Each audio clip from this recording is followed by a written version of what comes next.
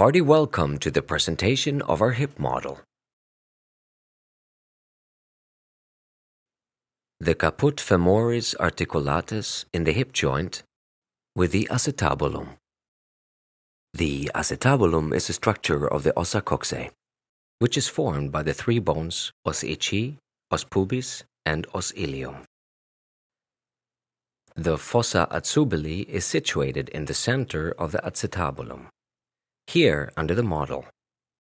The end branches of the arteria obturatoria run into the fossa acetabuli. It supplies the femoral head with blood. This takes place until the early stages of adulthood. Later on, the blood supply takes place by the arteriae circumflexae femoris medialis et laterales. To provide the hip joint with more stability, the acetabulum ossifius around the caput femoris as labrum occitabuli.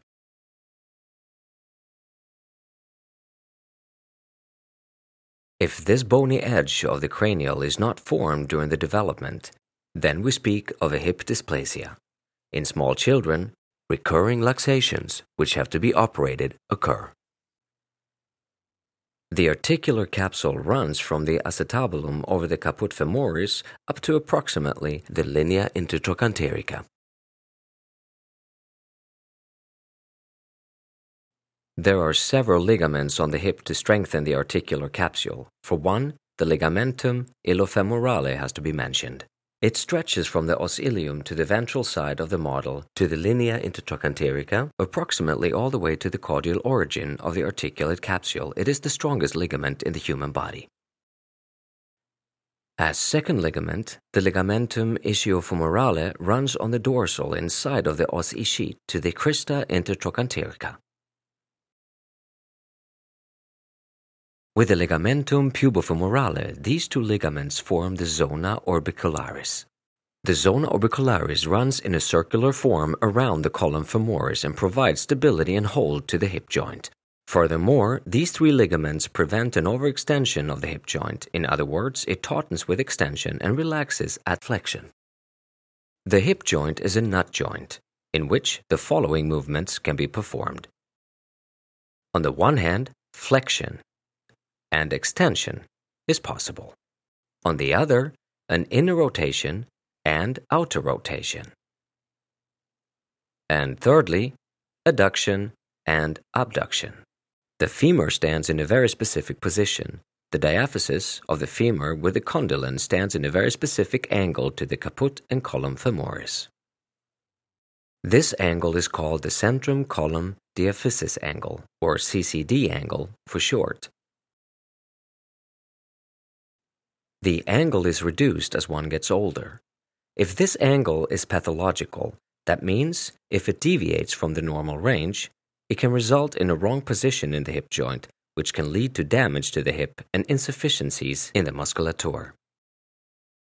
The size of the Ccd angle in newborns is 140 degrees, which diminishes with the aging process. In adults, the angle is 125 degrees, with a minimum of 120 degrees.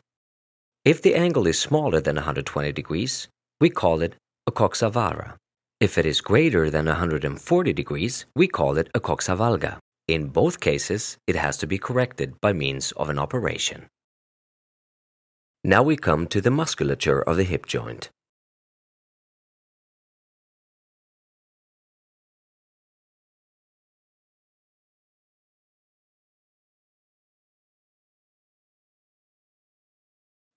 The Musculus Iliacus belongs to the inner hip muscles, originating from the os ilium. Furthermore, the Musculus psoas major belongs to the inner joint muscles, originating from the lower chest and upper lumbar spine.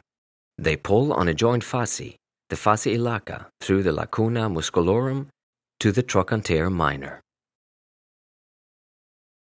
They are innoverted by the nervus femoralis from the plexus lumbalis. Their main function is to facilitate the hip flexion. If this musculature suffers from insufficiency, the patient will have trouble to climb stairs.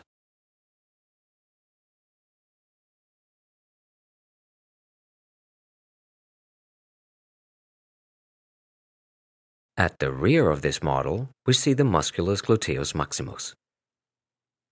In the human anatomy, it overlays the musculus gluteus medius and minimus.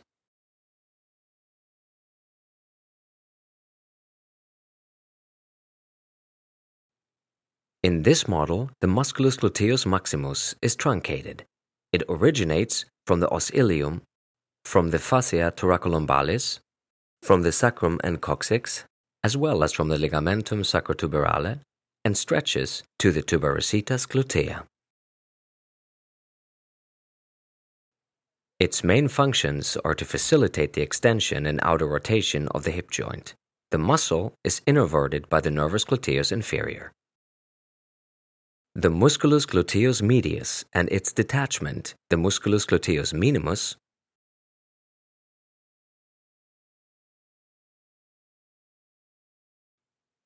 originate from the os ilium and runs to the trochanter major. They participate in the abduction and are innervated by the nervus gluteus superior. If the use of the muscle of the nervus gluteus superior is lost, leaning or dropping to the free leg side is the result. This phenomenon is called the Trendelenburg sign. The musculus quadratus femoris belongs to the deeper hip muscles. It stretches from the tuber ischiaticum to the crista intertrochanterica. It is innervated from the plexus sacralis through the nervi musculi quadratus femoris. Its function is the outer rotation and adduction of the hip joint.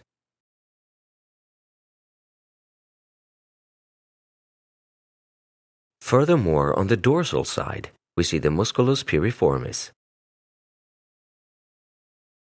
The Musculus Piriformis originates on the ventral side of os sacrum, stretches through the foramen ischiaticum majus, divides this foramen ischiaticum majus into a foramen suprapiriforme and infrapiriforme,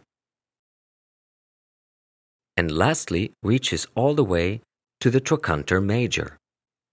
The muscle is innervated by branches of the plexus sacralis. Its main function is the outer rotation and abduction of the hip joint. The arteria and vena glutea superior and the nervus gluteus superior run through the foramen suprapiriforme. The vena glutea inferior, nervus gluteus inferius, arteria, and vena pudenta interia, nervus pudentus internus, nervus cadentus femoris lateralis, and nervus ischiaticus run through the foramen infrapiriforme. The arteria and vena pudenta interna as well as the nervus pudentus then run back through the foramen ischiaticum minus and further on in a facial doubling of the musculus obturatorius, the Alcock canal. Finally, we see the musculus obturatorius internus on the model, here visible on the dorsal side. It similarly originates on the ventral side of the membrana obturatoria, which covers the foramen obturatorium. It then stretches through the foramen ischiaticum minus, bends, as one can see here, down at a right angle and then stretches to the fossa trochanterica. Its function relates to the outer rotation, and it is innervated by branches of the plexus sacralis. The foramen obturatorium is lined by the membrana obturatoria and the musculus obturatorius internus. A small opening, the canalis obturatorius, which we see here, is left untouched. The canalis obturatorius internus contains the nervus obturatorius, the arteria, and the vena obturatoria.